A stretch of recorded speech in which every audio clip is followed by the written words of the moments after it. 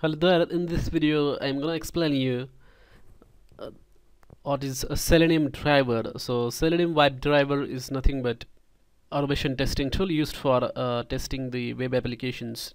So if you have any website, uh, then you can test that website using this tool. You don't need to manually test it. All the operations that you perform are manual, like entering data in the text boxes, clicking on the links, verifying the texts, or almost everything that you do manually can be done by automation testing tool, that is Selenium WebDriver.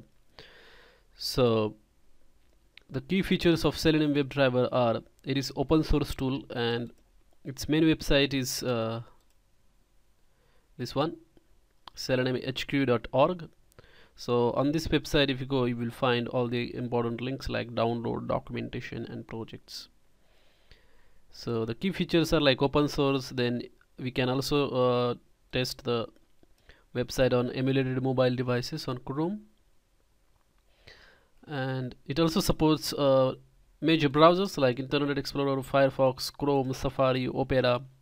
So there are a lot of web drivers have been written for different browsers. So if you go here and then click on download, here you will find like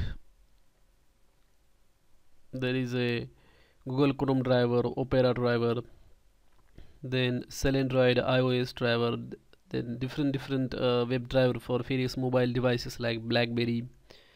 Then APM is another thing, like APM is also supports uses Selenium under the hood to automate the web applications, mobile web applications.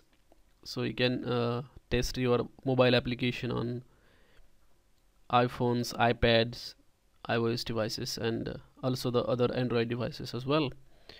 So it's a very popular tool, in fact, and it's sponsored by the browser stacks, Source Labs, these commercial organizations who provide the Selenium automation services on the cloud.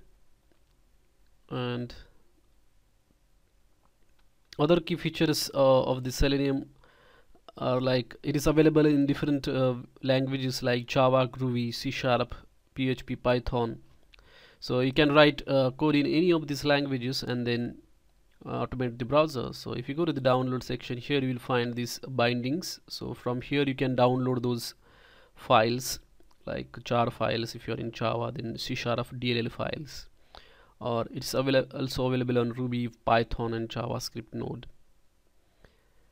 So it's available in pretty much in any language, so you can choose your language and in that language you can write the automation scripts. The next important thing is that about Selenium WebDriver is that it's a W3C standard protocol. So it's going to be very popular in the near future. So it's very important tool to learn if you are in automation testing domain.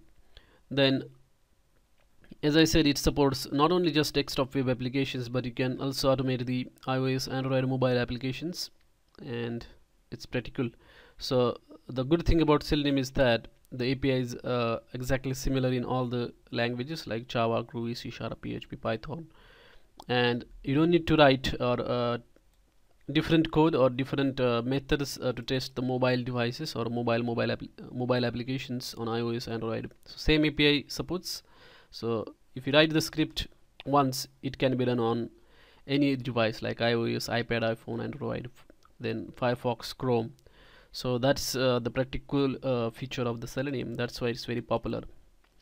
So that's all about Selenium WebDriver. If you want to learn more about Selenium WebDriver, just visit this blog, seleniuminterviewquestions.blogspot.com, and then click on this Selenium Java tutorial.